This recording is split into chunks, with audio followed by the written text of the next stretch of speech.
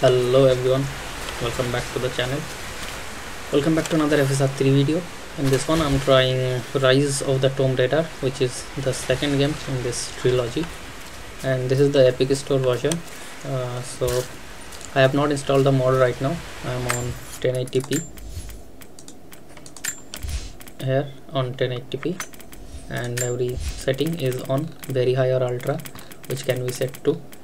Just the effects are off because they don't work properly with the FSR 3 mod. Currently I have not installed it, but when I install they flicker a little bit, so that's why I have disabled these effects.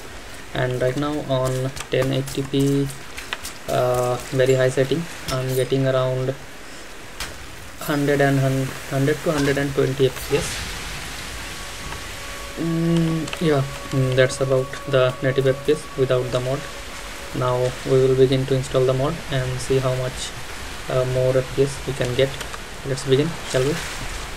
Okay, first I'm gonna quit the game, and I will also show you how to fix the crashing issue if you are on Epic version. If you are not on Epic, then you can skip that step. And so let's begin. First, download the Rise of the Tomb Raider zip from the link in the description, extract it to the directory. Then after that, copy everything in the directory, go to your game installation folder, for me which is here, Epic Games Rise of the Tomb Raider, and where the rottr.exe is located, paste everything right here. Okay, that's the FSR 3 mod pasted. Now we're gonna fix the crashing issue as startup. So if you are on Epic Games, you can follow this step. If you are not on Epic, or maybe you are using a pirated version, you can skip this step. Okay, so first of all we need to go to a location which path I will be pasted in the description.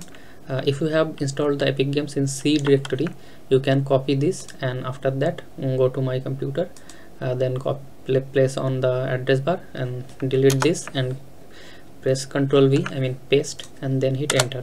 You will be directly landed to this folder. If you have not Epic in the C directory, then you can just open up your Epic's installation folder.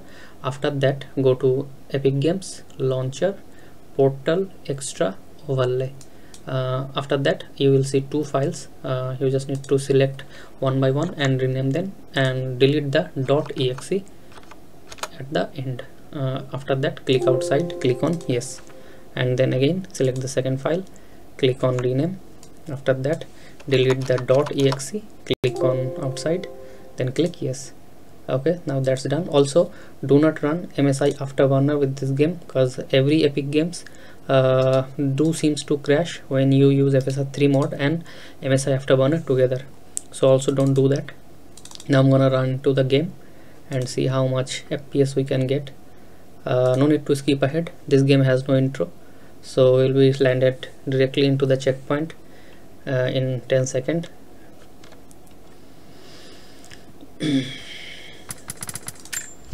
So previously it was maybe around 100 and 120 if I remember it correctly.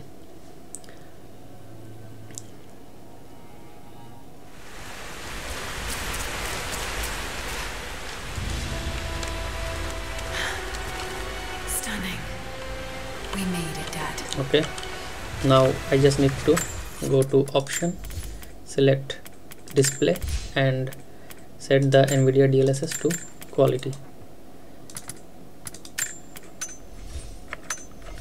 and there we go. As you can see, the FSR 3 is fully working. There is a hood glitching. There is a little trick to fix that also.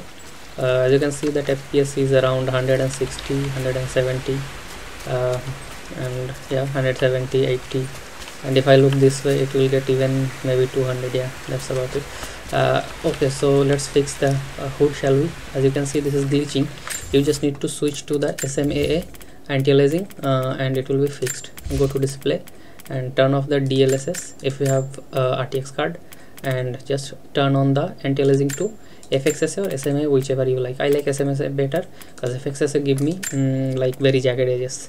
So we just switch to SMA, and now as you can see, the hood glitching is fixed, but the FPS is a little bit lower from previous. Like previously it was around 100 60, 70, and now it's around 150. I was looking that way and it was giving like 200, and now it's like 180. It's not very less, but the hood glitching issue is fixed, so you can live with either of those. You can have the hood glitching issue and the high FPS, or you can just disable the NVIDIA DLSS. You can get a little bit lower FPS, or you will get no hood glitching at all. So both is your choice. My work is done here. I have guided you to the mod. Now you choose what you want to use. So yeah guys, this is it. Do subscribe to the channel if this video helps you. If you face any kind of issue, comment down below. I will try to help you as much as I can. And now I will mute my mic and run the game maybe 1 to 2 minutes to show you guys how much FPS boost we are getting. Thank you guys, do subscribe, and I will see you guys in the next one.